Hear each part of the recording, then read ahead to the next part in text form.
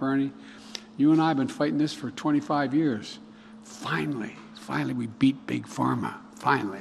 President Joe Biden and Senator Bernie Sanders, who is chairman of the Health Committee, held a news conference together, sharing how the administration is tackling Big Pharma prices in the U.S. Despite all that we have accomplished up to now, it is not enough.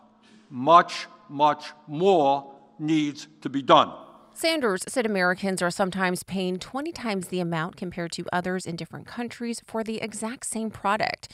He said it impacts all of us as taxpayers since Americans fund Medicare and Medicaid. Sanders said it also raises the price of private insurance.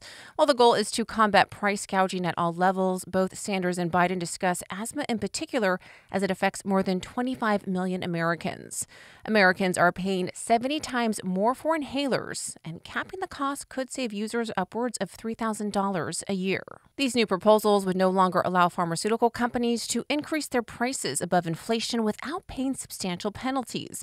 Sanders says this is the first time in history Medicare is negotiating with big pharma companies to reduce prices here in the U.S. Kamala and I are protecting and expanding the Affordable Health Care Act, known as Obamacare, which I might add is still a big deal.